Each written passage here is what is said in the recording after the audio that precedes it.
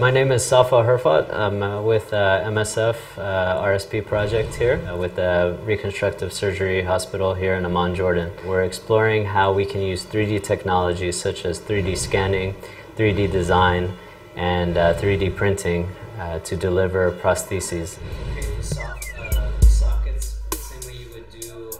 The goal would be to increase access to prosthetics. The focus is mainly on upper limb prosthetics. We are exploring different solutions that we can provide the patient, from cosmetic solutions such as this to different terminal devices that can be removed and designed specifically for the patient.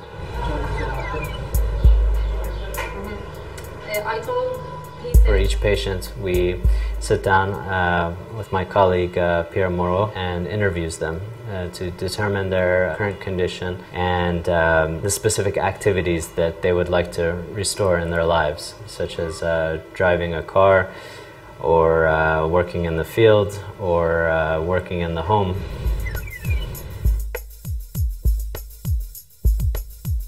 We are looking to design devices or terminal devices or tools that can be delivered to patients in austere environments or areas where there's limited or no access to prosthetic care.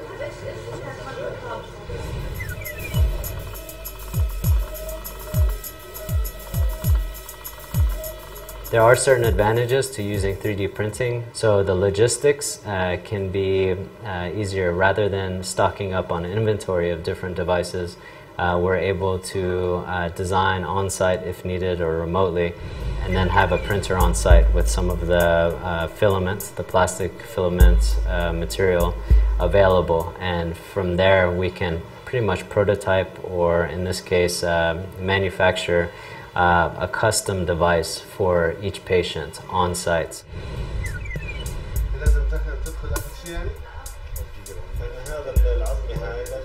So we are going to match the color and to try to see which color is matching the most. Yeah. Okay. Perfect.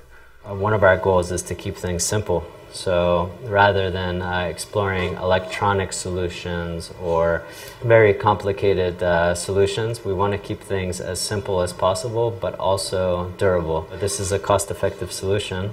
This hand right here can cost you $20 rather than the hundreds of dollars a normal upper limb prosthesis would cost. But it also has the advantage of being lighter. That can be a huge factor in the adoption rate of an upper limb prosthesis. If it's really heavy and cumbersome to wear, then the patient will likely not adopt it in the long term and set it aside. So as an engineer, this is an incredible resource because I can prototype something and send it to the printer and potentially print it same day, rather than me designing, sending out to a fabrication facility, waiting for that lead time to come back. So we can work much more efficiently.